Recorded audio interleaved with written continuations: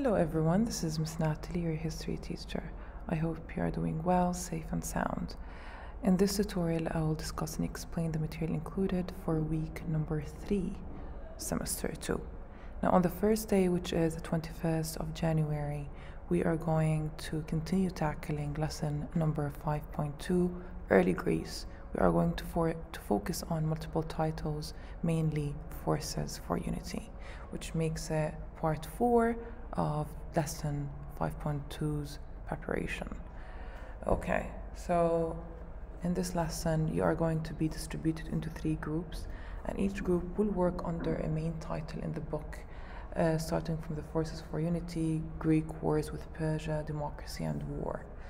And now the instructions are laid down in this in the interactive activity number 1 under the title Hellenic Insights Carton Construction.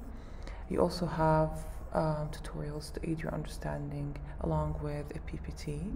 The keyword that we are going to focus on are Alliance, Olympic Games, Myths and Beliefs, and Forces for Unity. Of course, in the interactive activity number 2 block, you have leading ideas and questions to aid you throughout, to aid each group separately throughout the interactive activity. On the second day of this week, you are going to present your work that I previously explained. You're going to be, of course, introduced to new key concepts, and you can use the tutorials to aid you throughout the project. Each group will present for 12 minutes as instructed previously.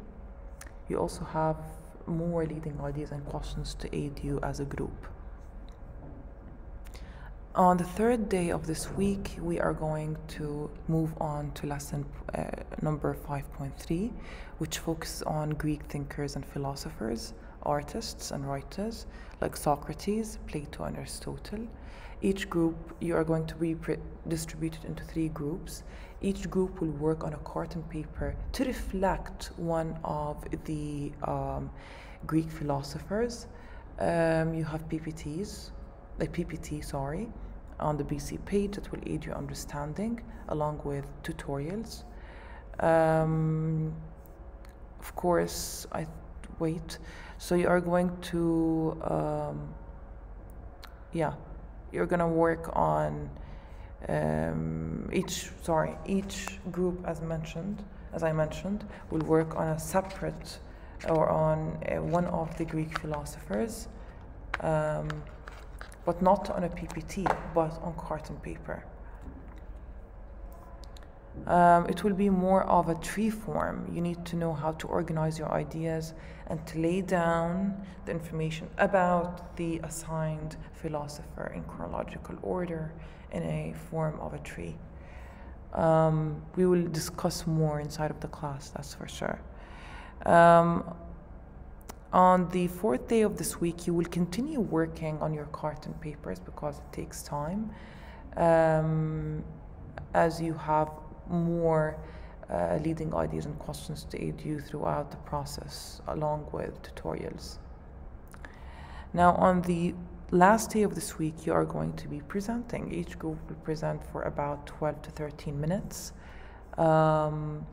You can, if you want, as an extra, I would say, work that you will be rewarded for, aside from the carton paper, you can have an explanatory, I would say, PPT that will, I would say, be, as your project can be more informative this way. So if you want to do that, please go ahead. Again, I provided you with more leading ideas and questions to aid you throughout the process. Thank you so much for listening, and have a nice day.